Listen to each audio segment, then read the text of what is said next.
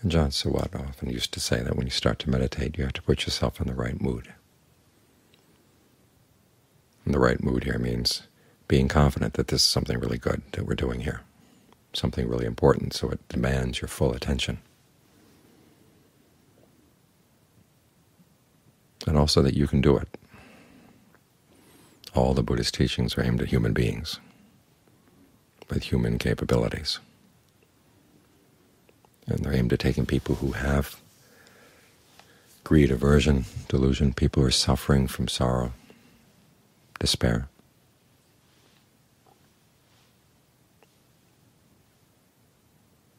teaching them how they can find within themselves the strengths and the abilities to overcome that greed, aversion, and delusion, and to gain total release from the suffering and despair.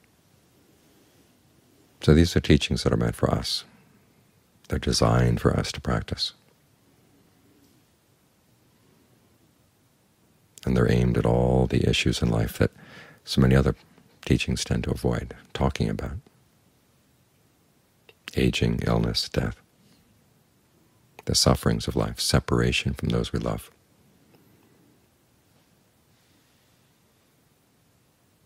Some people accuse the Buddha of being a pessimist because he talks about these things, but he's actually a doctor, like a doctor. In fact, he says he's like a doctor. When you go to see the doctor, and the doctor asks you, where does it hurt, what's the problem, you don't accuse him of being a pessimist. I mean, that's why you're there. When the doctor has a cure for a particular problem, he will talk very openly about that problem. The diseases that doctors don't like to talk about are the ones that they don't have a cure for.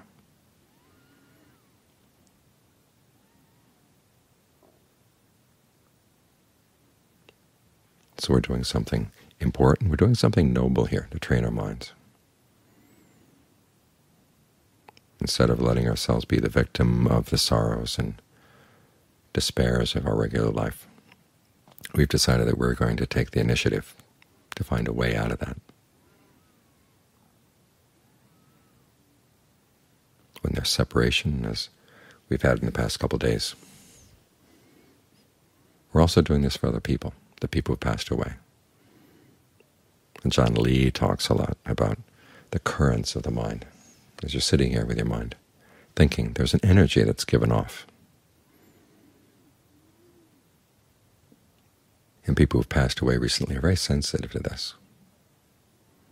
After all, they've gone through a trauma. They've left this life.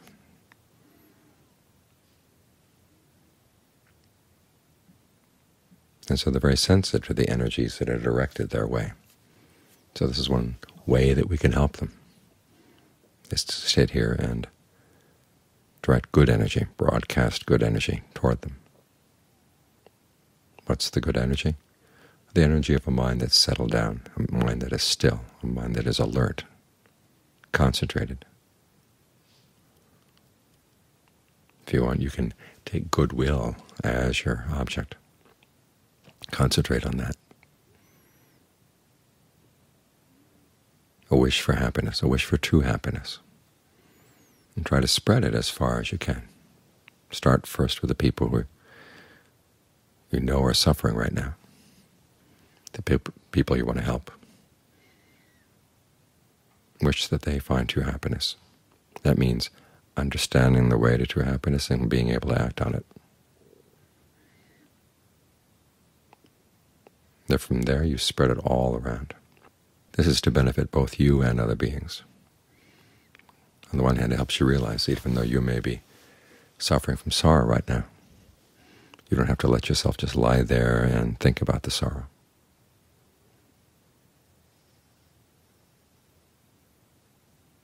You know, the goodness of the people who passed away, they didn't take goodness out of the world with them. You've still got some of their goodness left within you, if you've been close to them. And so bring that out. Remind yourself of the goodness that still is there. This is an important part of dealing with separation. Years back when I was in school, I had to do an anthropology project studying funeral rites. And the lesson I learned was that there are two things to every funeral rite all over the world. One is that You express your love and concern for the person who's passed away. And you also remind yourself, though, that you have to make the break. They really are gone from here, this level right now. Now, that doesn't mean that's the end of your involvement with them. As long as there's rebirth, as long as the mind has the seeds for rebirth, we'll meet the people that we've been creating karma with, both good and bad. So in this interim, when there's a separation, you wish them well.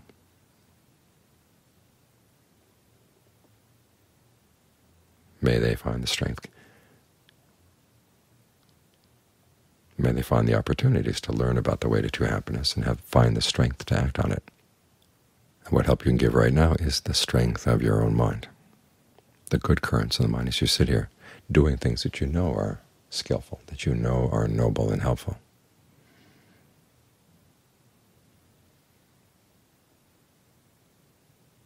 This way you're helping the person who's passed away, and you're also passing on some of their goodness to other people too.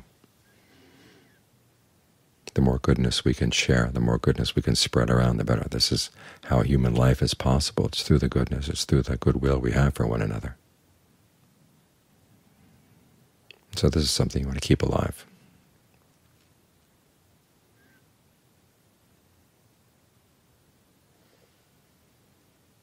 So whatever beings there may be, may they be happy.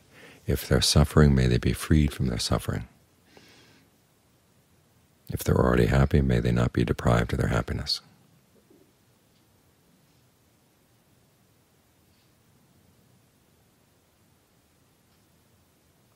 Those are the first three of the Brahma Viharas, or the sublime attitudes. The fourth one focuses on the fact that each of us has his or her own karma. Separation is a fact of life. There come times, even when you're with other people, even before they die, that you really can't do anything for them. That's when you have to develop equanimity, that you can't do everything for them. There's a lot that's beyond your control. The reason we do this is so we can focus on what is within our control. It's not hard-heartedness, it's just a reality check. So just as in the common pattern of funeral observances, we express our goodwill, compassion, empathetic joy for those who've gone on. But then we also have to remind ourselves, okay, we've crossed a threshold. There's a separation here, and life has to go on. Our goodness has to go on. We can't let that die. So this is another reason why we meditate, is to give ourselves the strength and the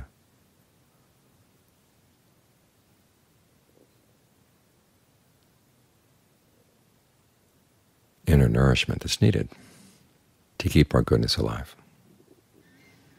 There's a story in the canon where Sariputta passes away. Ananda comes with the news to the Buddha, and he complains that when he heard of Sariputta's death, he didn't know what had hit him. He said it was like north and south were all mixed up. He lost his bearings. And the Buddha said, when Sariputta died, did he take virtue away with him? Well, no. Did he take concentration? Did he take discernment away with him? No. These things are still there in the world. The good things of the world. He didn't take the path to the end of suffering away with him. That's still in the world. All the good things that we need in order to find true happiness, they're still here. So we should always remind ourselves of that. And this path we're following here, this path of the breath, is the path to true happiness. And as I said earlier, it's a path that we can do. It's a path designed for human beings with weaknesses, so they can overcome their weaknesses. It's a path for people who are suffering, so they can gain release from their suffering.